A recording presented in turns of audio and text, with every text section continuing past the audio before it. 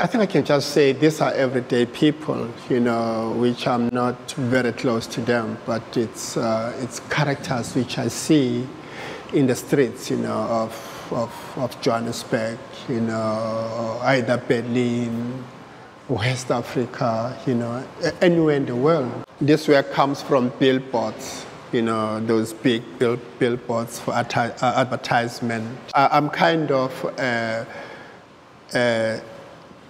deconstructing these billboards and construct, and give it a new meaning, because it is the material which people identify themselves, which is born, the material is born out of this culture of consumption and selling products.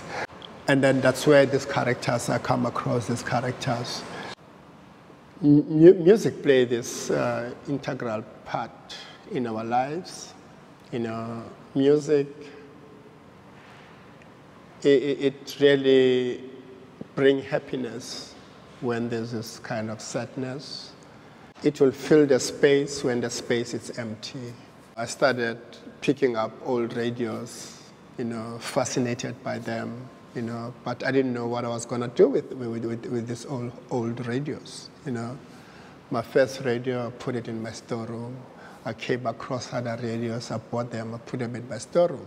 Same applies to these vintage music covers. It took me something like 3 to 4 years, those things lying around, not knowing what to do with them, And suddenly, it came.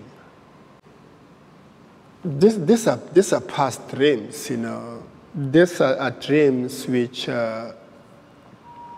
people in the past, people before me, which bring so much joy in their lives. The records, if you look at those covers, they tell so much stories, and there are beautiful, sweet memories in these records. I guide these memories, I keep them, because they are very sweet, beautiful memories. Even if I'm not related to these people, but I can relate to the music, and the beauty of music and the beauty of sound. So I am a keeper of those sweet memories. And I'm sharing this with you people now. There's so many stories about glasses, how these glasses are used, or we depend on them to really see the world very clearly, because without them we cannot. It's past memories of short-sightedness and long-sightedness, If you also look at the history of glasses and some brutality that happened in the world, which was also perpetrated by people who were wearing glasses like dictators. And those glasses, they tell so much story. And the stories these glasses tell, you could also see people, when they see these glasses, they always start a discourse. They'll tell you stories about glasses. They'll talk about the elders, my mom, my granddad, my great-granddad used to wear this kind of glasses, and we laugh, and they'll laugh about it. I think our lives are always overflowing. It has to do with our lives, because there's so much in our lives. At times you can contain it, at times you cannot. And then comes a time when it overflows, when it becomes out of control.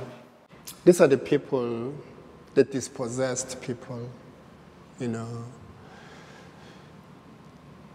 the displaced people, the past dreams, living in this beautiful paradise, massive space, running around naked. But it's the paradise that got destroyed, and when that paradise got destroyed and people were kind of displaced, we see so much, the eye in the hand. As I said, I never planned it. This eye was lying in my studio, you know. And one day I just took it and I put it there and I glued it there.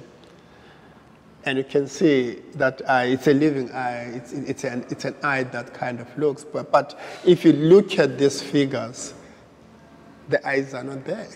But you can feel, you know, that they are looking at something, they are having a discourse, they are whatever is happening there. But there is that eye which is always looking.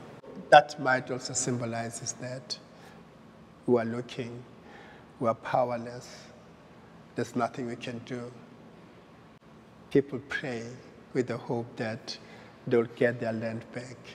But people are still praying, and they die without their prayers being answered. But people are still praying. But the eye is still there.